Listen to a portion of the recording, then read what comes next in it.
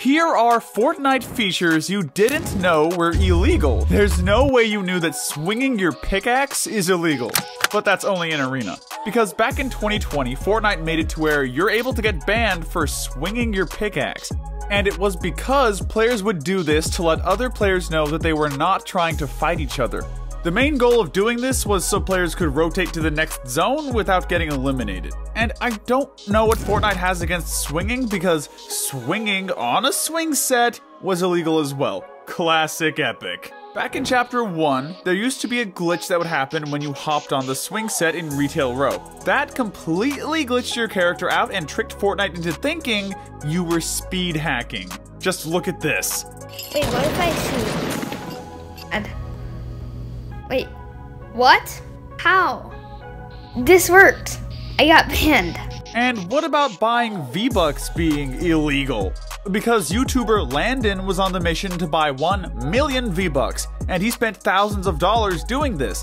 But when he finally hit 1 million V-Bucks, he was literally banned. But it was actually a coincidence. It wasn't for buying the V-Bucks, because Landon was actually banned for using a custom skin, which violates Epic's TOS. Which might be obvious. But did you know that playing golf is illegal? Because back in Chapter 1, Season 5, Laserbeam and some of his friends were testing out some new emotes and stuff that was added to the game. But when he decided to try and score a hoop with a golf ball, he got banned. Just look at this clip. Nah, you can't.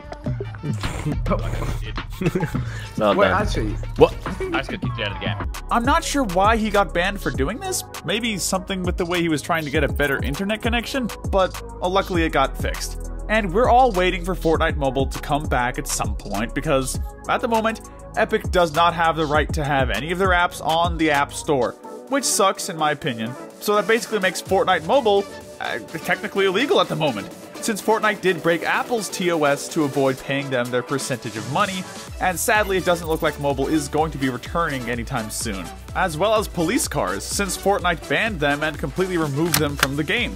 They did this to show awareness of some world events that took place during 2020, because before that, you were able to find police cars all around the map, but now you won't see even one of those in creative, nothing. So it looks like they're gone for good. And if you could drive them, I'd avoid them. But did you know avoiding fights is illegal? Because back in Chapter 1, a player known as Zacubus was playing in a DreamHack tournament and got banned for not pushing a player he saw a few miles away.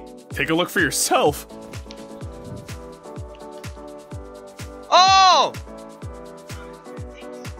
What? Then what's crazier to me is that he's the first player ever banned for that. But that's not as bad, because did you know that playing Arena could be illegal? Not even joking, if you're underage and playing in tournaments, you can get banned. Which is exactly what happened to Xenon. Because when he was 9, he was trying to play Arena and got banned for over 1,400 days. Basically until he would turn 13. But luckily Fortnite fixed it since Ninja and FaZe Banks brought light to the situation. But speaking of Ninja, did you know it's illegal to eliminate him in Fortnite? Seriously, you'll get banned for eliminating him and doing an emote, because this is exactly what happened to IC5, and this situation got Ninja a ton of hate since players were upset that he got the man banned for basically no reason. Well, apparently stream sniping, but is that enough? Just take a look at the clip for yourself. Dude. Wow, look how good he's building. Oh, there's the emote. There it is. There it is, dude. 4-player stream sniping.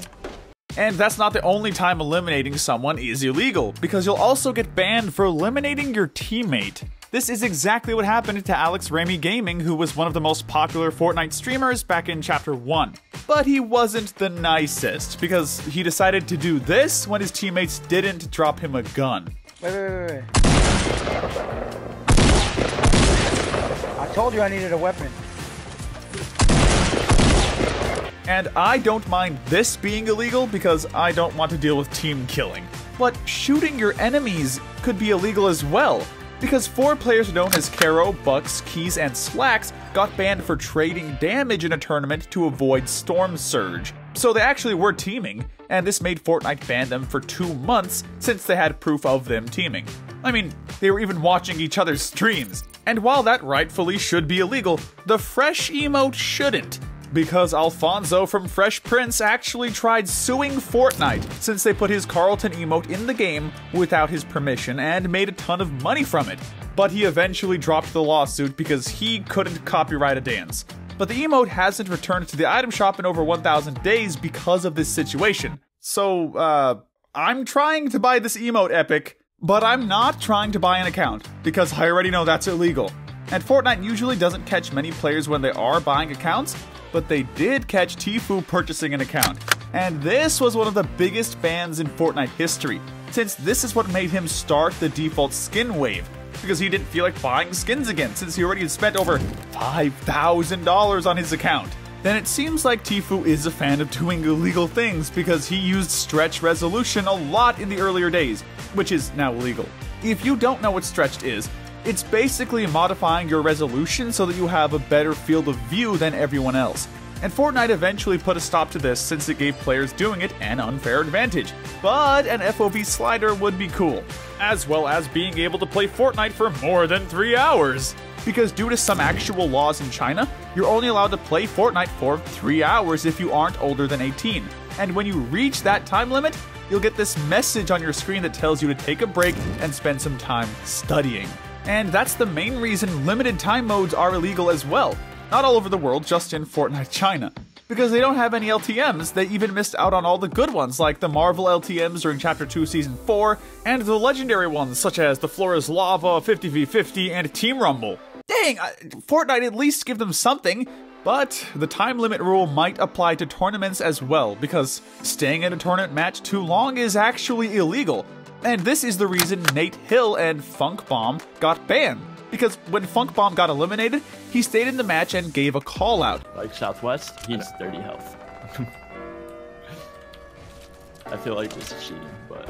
And due to this, they didn't give either one of them any of the prizes. That is most likely the reason it automatically kicks you from Arena now. But speaking of Arena, did you know it's illegal in Fortnite China as well? And you might be able to guess why, but if not, it's because of the 3-hour limit thingy as well.